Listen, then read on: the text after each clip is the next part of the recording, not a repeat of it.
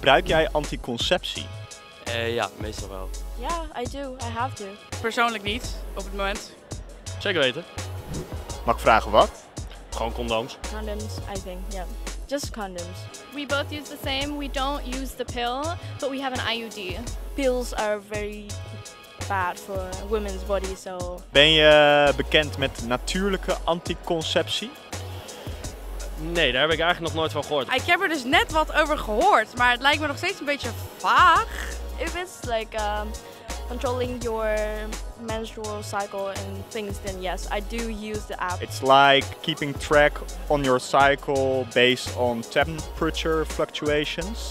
And there's now a body on videos on TikTok which goes around promoting this kind of method. I mean, I don't know about this method, but I feel like medical stuff is a lot more effective than just natural. Have you heard any about natural birth control? Not necessarily, but I do know that there are IUDs that also include hormones. But we, for example, have one without hormones. So that would be a little more natural. So I use Flow, and they also keep track of my my menstrual cycle very correctly. So I think it's a good one to use. Do you think it's safe enough to use it solidly? I wouldn't trust it, me personally, I wouldn't. Voor het niet zwanger geraken, hè, de mensen die zullen vast verstand hebben, misschien wel kan werken.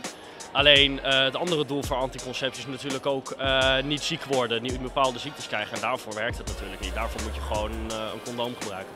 What do you use when you have unprotected sex as a last resort? Morning after pills. That's what they say, but I've never been using that thing, so. Do you know how it actually works, the morning after pill? No. I mean, they explained it to me, but I can't remember. Nee. Nee. Volgens mij is het zo dat je 2% risico loopt om zwanger te geraken en dat je niet meer ovuleert, dus dat de eisprong niet plaatsvindt. Ik weet dat het hormoongewijs zeg maar, zorgt dat het eitje niet kan innestelen in de baarmoeder. Dus dat op die manier dan het wordt wel bevrucht, maar je kan niet zeg maar, een embryo uit voortkomen. Ik zou gewoon een condoom gebruiken. Dankjewel. Ja.